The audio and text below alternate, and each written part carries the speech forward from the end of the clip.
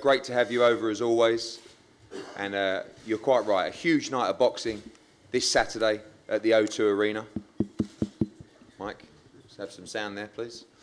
And we can't wait. We have massive heavyweight explosions. We have world championship fights. We have Rio gold medal, Olympic medalists in their first championship fights. We have rematches from 2017 Fights of the Year as well. And I'm delighted to welcome the entire cast up here today ahead of a huge night on Saturday. Before we go to these fighters, I'm going to pass over to the head of boxing at Sky Sports to say a few words, Adam Smith. Thanks, Eddie. It really is a cast, and it should be a fantastic night at the O2, sold-out O2 on Saturday night. I think there's something for everybody on this card, and we're thrilled to be part of it as always. Some real talent, some great matches. And the heavyweights at the top table here, Derek Chisora, Carlos Takam is a fascinating and we hope a really exciting affair.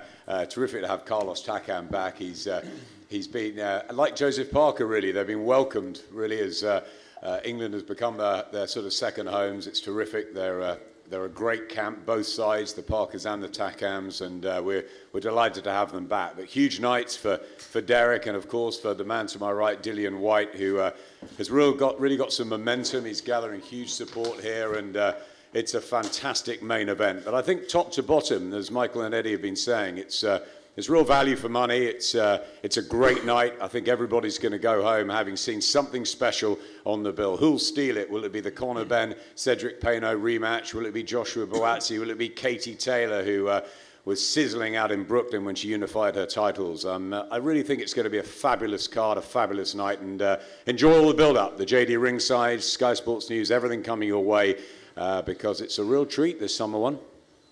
Thanks, Adam. And before we get to the heavyweights at the top table, we're going to talk to some of the fighters on the championship undercard on Saturday night. Frank, first of all, welcome back. Obviously, disappointment for you at the O2 last time. You've gone away, worked hard with Don, and looking forward to making a statement on your comeback fight on Saturday. Yeah, without a doubt. I was so eager to get that unbeaten run of beating all British undefeated fighters to win the British outright. And yeah, I was probably too eager, had too much desire. And I caught him early and walked onto a shot myself, didn't recover. But certainly, it's a hard lesson learnt, and I'm feeling very strong. Every camp I've improved, and I'll be going out there to put on a clinical boxing performance. Anthony Fowler, been faultless so far in your career as a professional. An unbeaten, hungry Irishman coming to take your scalp on Saturday night, and something that you're looking forward to getting your teeth into. Yeah, definitely. I've been saying today for a long time, like, I want a hard fight. I don't want to just go in and just dominate someone. So this lad's 8-0, got ambitions of his own, so we'll see what happens. But I'm really improving now. I've took my games to the next level. I'm going to show on Saturday night that I am the real deal. I'm going to knock him out, and I'm going to do it looking impressive. A big heavyweight match that was made only recently, but has got everyone's attention. I think you could call him a social media favourite, you can call him a crowd favourite, but Dave Allen is always ready to fight, always in the mix, and I know how disappointed and disgusted you were that you weren't the favourite going into this British heavyweight title eliminator on Saturday night. Dave, I know you talk about your career and this could be your last roll of the dice, but a big fight for you nevertheless on Saturday night, and a fight that you believe you can win against Nick Webb. Hello everyone. Yeah, Saturday, this fight, you know, I really like Chips. He's a nice guy, you know. Thanks, Boda. You're welcome. Yeah, Nick's a really nice man. Usually I'd sit up here and tell loads of jokes and do whatever, but he's a nice fella, and I've been to this show a few times now, and you know, it's all about Saturday night. I've realised finally, from talking all the rubbish and then getting beat, I've realised, you know, it's better just to not do the talking and just do the fighting. So yeah, I expect a good fight. I think Nick's a good fighter, but I think experience will show, and I think Nick can only fight one way. You can come, if you come and have a fight with me, you'll have a really hard night. So hopefully that's what he does, and we put a good show on. Obviously, when you look at your record and your career, you boxed Luis Ortiz, you boxed Dillian Whyte, you boxed Tony Yoka. You know, you've been in at a very deep level. Do you see this as an easier task against Nick Webb? Yeah, you know, I boxed Dillian Whyte and Luis Ortiz and Tony Yoka, and I did truly believe at the time of the fights I would win them. I took them all thinking I would win. Saturday night, this is probably my level. You know, me and Nick Webb, British title eliminator. This is my level. am I as fit as I could possibly be? No, but the thing with Nick Webb is, I'm not sure he's that natural an athlete, and I'll fight all day long. It's a 10-round fight. He's got to fight for 10 rounds. Can he do that? I'm not sure, but I know for definite I can. So it would be very interesting. I know he can punch, and nobody's indestructible, but I'm pretty near. I'm pretty near it. So it'll be interesting. I'm just looking forward to it. I keep looking at him. I keep catching him out of the corner of my eye. And I can't bring myself to say anything nasty about him. So yeah, I'm just really looking forward to Saturday night. Another massive night. And I'm massive thank you to yourself and Sky and mainly just to the British public that keep supporting me and keep helping me doing what I'm doing. Nick, a massive opportunity for you on Saturday. You were ready to go. You agreed terms and signed the contract to fight Joe Joyce. He decided not to fight you. And now a big opportunity, British title eliminator, live on Sky Sports box office. Yeah, I'd like to thank you for the opportunity. I'm very excited about this weekend and doing the job.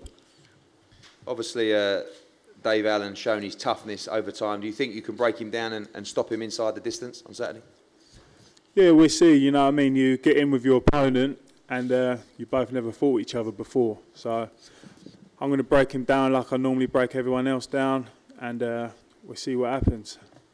Cedric Paynard, welcome.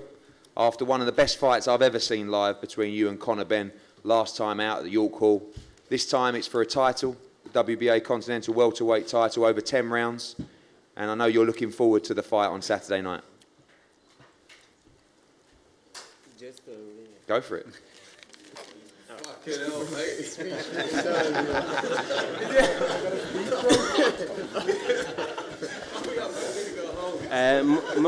Morning everyone. Sorry for my English. I would like to thank Ben Connor's promoter, its manager, and his trainer for agreeing to this rematch. Maybe wouldn't have. You will also like to thank the audience for being there and asking for the rematch. It was a great fight and I didn't deserve to lose. I would also like to congratulate Ben Scottman for doing such a great job. Ben has a great team, so do it. That's which, why were they going to have another great fight. Thank you everyone and see you for the fight. I'll tell you what about that?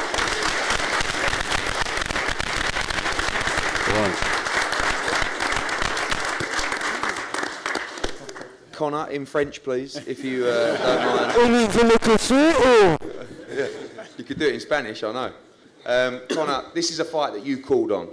Obviously, last time out was incredible. I think both guys, you weren't 100%. Paynard took the fight at about 2 weeks' notice, so he probably wasn't 100% either. But this is a one that you wanted to have back at the O2, you wanted to put right, or even though you won the fight, and I know you've trained so hard in this camp. Yeah, of course, mate. Listen, I fear nobody. Was I scared when I got put down? 100% I was scared. But I ain't worried now. I beat him on my worst day. I took his best shot, fresh 1-2, straight on the chin. And yeah, I took it well. I got back up and put him down in round 5 and round 6. That was me at my worst. At my worst, absolute worst. I just got back from New York. I had a facial allergic reaction out there, severe one. I was jet lagged. I had Reebok shoots that I had to commit to. And, no excuses. He caught me flush on the chin with a brilliant shot. And I've never been so up for a fight in my life. I've never been so confident in my boxing ability. And, I'm going to put that on display Saturday. I've been working hard in the gym. And, I'm fighting for a title, but push the title aside. I just need to prove myself and prove that I'm absolutely levels above my opponent here. He caught me good. And you know what? He should have really put his life and career on the line when he had me hurt, because that's the only time I'm ever going to be put down like that from overlooking an opponent. So I'm up for it. I'm ready to absolutely box. I'm barely going to get hit, and I'm ready to go. I'm ready to show that I can box and not get hit, which I know I can do. I know I can do, no problem. I ain't worried. I ain't concerned. I ain't concerned at all. So I'm ready to have it Saturday night. I'm ready to entertain the British public at the O2. It's starting to feel like home here. Thank you. Thank you, Colin. You got a round of ready applause. to You go. did it in French. It's unbelievable. Joshua Boazzi, another first title on Saturday night for you. Obviously, coming out of the Olympics, bronze medalist there, and really moulding now into the professional game. We know you have a very tough fight on Saturday night. Your challenger sees this as his world title opportunity against you. I know you've had a great camp and ready to go on Saturday. Absolutely. Good afternoon, everyone. Like Eddie said, this is the guy's world title shot. So he's going to be ready. I'm going to be ready. There's not much talking to do. So Saturday night, I'll be ready. I've prepared myself. I'm sure he's prepared as well. And let the fighting begin. Over 10 rounds, obviously, and the first time you've done that distance. No turning back after this one. I know you get asked this question all the time, but talk briefly about that light heavyweight scene. Obviously, you've got Frank Buglioni down there, Callum Johnson now challenging Beterbiev for the world title on October the 6th in Chicago. Great times for the division domestically and, of course, internationally. It is, absolutely. There's some real killers internationally. There's some real killers nationally as well. So hopefully we will get on one day, put on a good show for everyone, and the best man will win. Thanks, Joshua. The IBF and WBA World Women's Lightweight title on the line. Katie Taylor, who's boxed all over the world, looking fantastic every time, undefeated so far against her mandatory challenger, Kimberly Connor. Kim, welcome. It's great to see you, looking great at the workout yesterday. A big opportunity for you on Saturday. Yeah, thank you for having me. Everybody's been really nice, and this is a whole new world for me over here. Obviously, Katie's looked faultless so far in her career, expecting a very tough fight on Saturday, challenging for these world titles. Yeah, she's accomplished a lot in women's boxing, and I have a lot of respect for her. I'm not much of a smack talker or anything like that, so you're not going to get any negative out of me. I look forward to fighting her. I feel like this is the boxer's dream. I'm the absolute underdog in this situation, and she's got the titles, and I want to be able to overcome and take home the belts. Katie, been a fantastic run for you. Obviously, last time out unifying the division in America, and back to the O2 where we saw you learning your professional trade. I know you're excited to box again in London. Yeah, I can't wait. This again is a great opportunity for me, and I feel like I'm in the best shape of my life, the best form of my life, and I know that Kimberly's coming in as a hungry challenger as well. She's going to bring her best, and that in effect is going to bring out the best in me as well. So I can't wait for it. Thanks, Katie. We look forward to that unification. WBA IBF Lightweight World Championship on Saturday night. Now up to the big boys. I'm going to start with Del Boy, if you don't mind, Derek. This is a fight that's got a lot of people's attention. We know you're always ready and you always come to fight. Excited about putting it on the line at the O2 on Saturday? Yeah.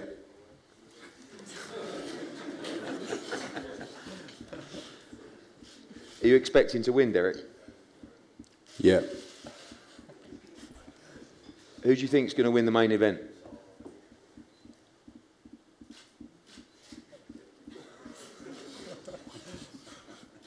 No, I'm just messing.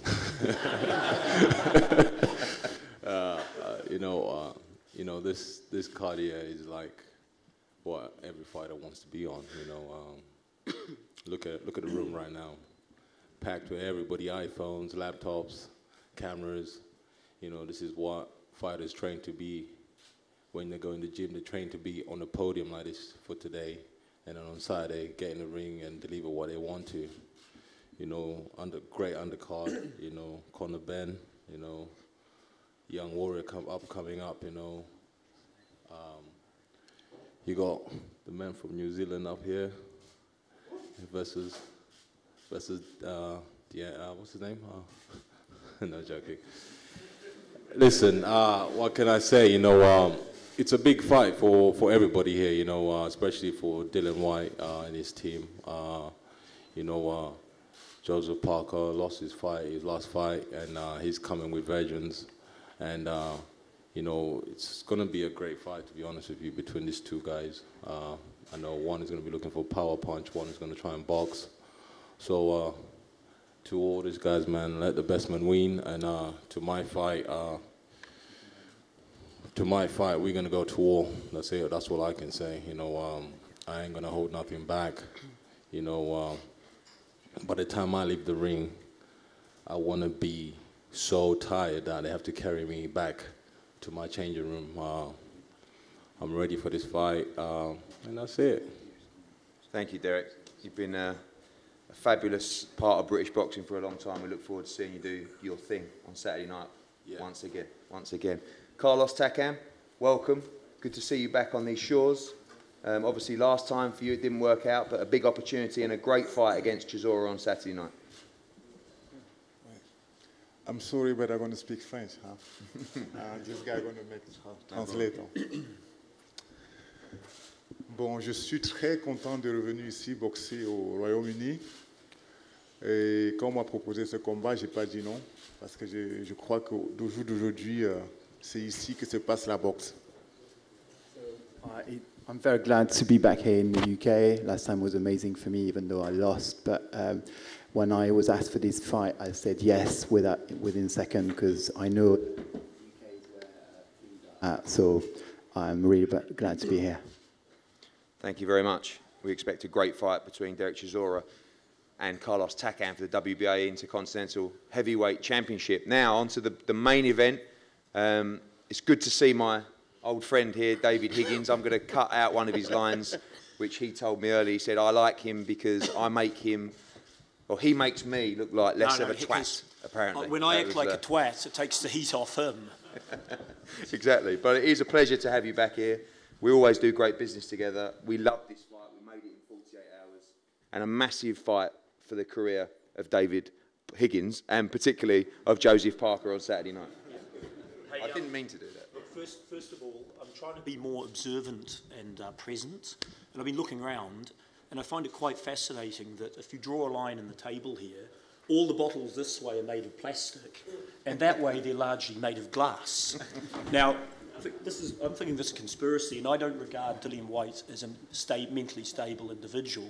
So, I'm a bit concerned that there's all plastic this side and glass that side. But look, on a more serious, look, he's playing with his glass bottle. Anyway, on a serious note, I think I'm actually going to predict that this will be fight of the year, and some people might ask why, and there's a few simple reasons. People, they ask what is pay-per-view worthy.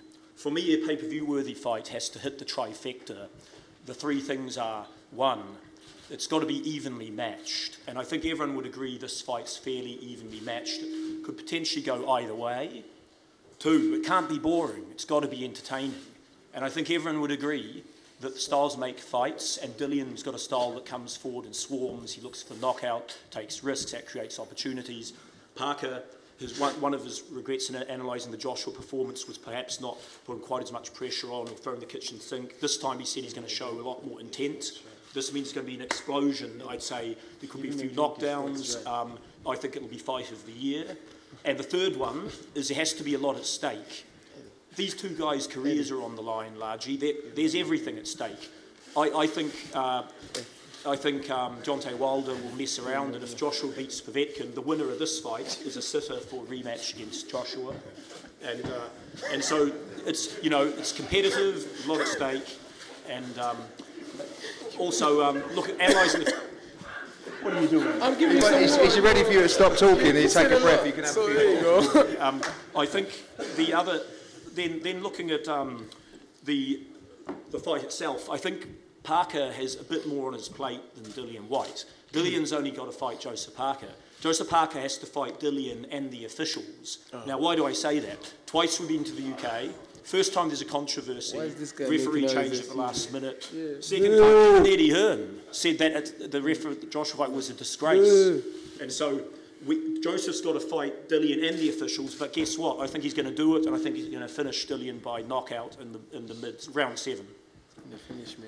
You said last time that you believed that he'd win against Anthony Joshua. What's the difference this time? How do you rate Dillian Whyte? You took this fight very, very quickly, so obviously you see something where you feel like you're the big favourite going into this fight. I don't think Dillian's anywhere near as good as Anthony Joshua for a start, and I think his style of coming, he's got an entertaining style, but that'll leave openings where, and I think Joseph, if he fights disciplined, if fights clever, has too much class for Dillian, and when that opening comes, hopefully we get the stoppage. Thank you, David. We're going to move on to the training teams now. Kevin, welcome back. It was a pleasure to have you over for the last fight, and I know you've worked again diligently with Joseph in the lead up to this camp. Sense excitement from you and Joseph in this fight, and I think you know what kind of fight it's going to be, and I think you're ready for that kind of fight on Saturday night. Well, thanks, Eddie, and it's great to be here, and it's great the way we're treated by the British people. We've got a lot of fans here in the UK now, and it makes us really feel at home when we get here. In fact, I'll just tell a little story. We were approached the other day by a gentleman by the name of Josh Steffen, who owns Fly Gloves, and he rang me up and he says, look, I'm a huge fan of Joseph Parker's. I'd like to meet with you. I know you guys fight in black rayas every time you fight. And I said, yeah, we've had 25 fights and we've fought in rayas every time. He said, let me make a glove for you. And I thought, you know, are you for real? This is a British company, a British guy. And so we had a meeting with them, and we're now wearing flies for the first time on Saturday night. So, right, well, they're getting sacked because Dillian wears flies as well. Yeah, but that's their lot. Yeah. You wear Fly, that's your lot. You're exactly. There you go, Josh. Back to Grants and Rival, my friend. Later. We've had a short but very productive camp. We sort of felt like it was a bit of a set-up, even when we accepted the fight, that Eddie wanted Joe to fly all the way over here from New Zealand, 24 hours, stay in London one day, and then fly 10 hours to Vegas. So the first week in training camp, I had a zombie walking around who was seriously jet-lagged, which cut our training camp down to 6 weeks. The 4 weeks after that we put together in Vegas would be the best block of training in the last 5.5 years that Joe and I have put together. Joe knows the significance of this fight. He knows what we're up against. We're up against a very dangerous, very powerful, very hungry Dillian Whyte. We have a lot of respect for Dillian Whyte and his team. So forget about what David Higgins said. There'll be no trash talking from me. I know the guy has hunger. I know he wants to get to the top, and he's got to come through Joseph Parker. So there's a lot of risk in this fight. But we've sparred 102 rounds in 4 weeks. We've never, ever done that. We arrived here in London with a lot of confidence. You can see my fighter beside me. He looks in great shape. There is something burning in Joseph Parker's belly at the moment, and he cannot wait to get into the ring with Dillian Whyte on Saturday night. Kevin, just quickly, I know you won't give an exact prediction, but do you see this fight going 12 rounds? Look, I tell you what, I think this is a real boxing fan's fight, as is, you know, Derek and Carlos. As hard as I look at this fight, the style that Dillian Whyte has, he would love nothing more than to fight Joseph Parker in a phone booth. You know, he's going to be in our face, and if he continues to be in our face, it's going to be a very, very hard fight for us to win. But look, I think this fight ends by knockout. I don't see it going 12 rounds. The styles of both guys are going to make for a very explosive fight. There's going to be a lot of punches, and both guys are going to get hit a lot in the early rounds. Thanks, Kevin. Always a pleasure to have you here. Mark, been in some big fights with Dillian through your relationship with him. Doesn't get much bigger than this, and looking forward to Saturday night. Yeah, it's going to be definitely going to be a rough, tough night for Joseph Parker, indeed, for sure. Let's not forget Dillian's, you know, we respect Joseph's pedigree, and we know what he's done and where he's come from. But Dillian Whyte is going to take Joseph Parker to a level he's never felt before. Depths he's never felt before. We're going to rough him and tough him. Persistently and consistently articulate, you know, a bit cleverly, on point. Then we might put a bit of boxing in there, get behind the jab, but we're going to box fight our way to a victory, and it's going to be a brutal victory. Same question to you that I asked Kevin. Do you think this fight goes the distance? People talk about Joseph Parker's speed and the ability of Dillian has to get in there, and like you say, to have a rough and tough fight. Does Dillian have to do that early in the fight? Well, Dillian's listen, to boxing people, we know what this style's got to do to that style. And I'll be honest with you, Joseph Parker's team, I felt in his last fight, he made all the promises, what he was going to do, what he weren't going to do. He pulled the wool over the fight fans of this country, and he never delivered. He never delivered. I felt let down myself. And he does. If he's looking for redemption, then let's hope he comes and brings it. But if he doesn't come and brings it, we'll walk him down and stalk him down and break him down, persistently and consistently. We have to. We've got to eat. We've got to eat, man. Thank you very much. Thank you. Joseph, you look great. I think you look better than you did leading up to the Joshua fight. Slightly stronger you looked last night, just messing around in the ring there. And something in your eye says, you want this, you're ready to go. Well, firstly, it's great to be back again. Great to see you all. And it's great to see all the fighters fit, healthy and ready for fight night. Like my coach said, we're very thankful to the public and for the people for welcoming us and treating us nicely while we're here. Training camp has been great. Like Kevin mentioned, it was a short camp, but it was probably the best camp that we've had in the 5 to 6 years we've been together. So I'm in great shape, there's no excuses here. Before I used to come into fights and think, or I used to say, hopefully have a good fight, catch him clean, hopefully get a knockout. There's no hopefully here. Now I'm here to do damage. I'm here to punch with bad intentions. I'm going to break him down. I know I'm going to catch him flush. He's going to take a lot of punches. My opponent's been talking a lot of smack. And I think sometimes smack talk is a sign of doubt. And also it's a sign of trying to convince himself and convince others that he's ready for this big challenge. I hope he's ready to take a lot of punches because I'm going to give it real bad. Do you feel that as champion there was always that element of pressure on you? You come out of New Zealand, you had the belt to defend all the time. Now you seem to really have the challenger's mentality going into this fight. I feel like I got the challenger's mentality, but the hunger, the motivation and drive, it's firing. I want to mix it up, not move. I know you're going to move. He thinks I can't go to war. Wait and see. So it's not about speed and movement for Joseph Parker solely on Saturday. Less movement, more punches. Dillian? Hello. Less movement, more punches. Is that going to play into your style on Saturday night? Listen, this is boxing. People come and say they're going to do this, they're going to do that, and they do something else. I'm experienced now. I've been in the game for long enough to know that, talk and actions is two different things. So let's see what he comes with, let's see. Whatever he comes with, I'll be ready for it.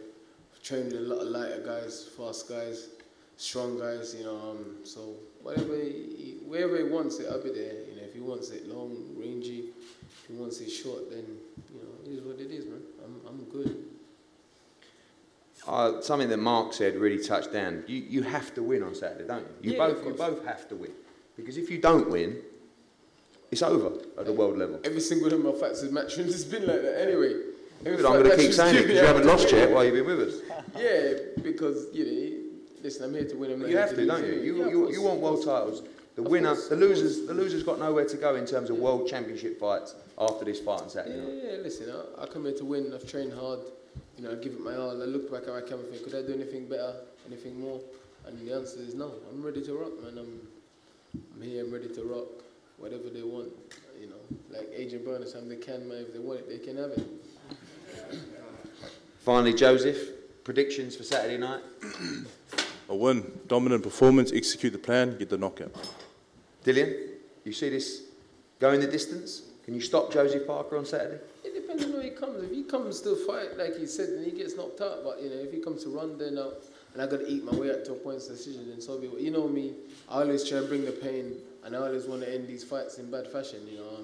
He's been here a couple of times, no one ever hurt him yet, so I want to be the first to hurt him, Prediction is pain, pure pain. Thank you, Dillian. Thanks everyone for coming out today, and especially the guys on the card and also up here. We have a huge night. 1 second. I think Eddie and this guy, you guys should have a bet, a 100-gram bet on your fighters. You should shake on it right now. Come on. Yeah. Yeah. I don't have 100 grand. Oh, the 50 G's.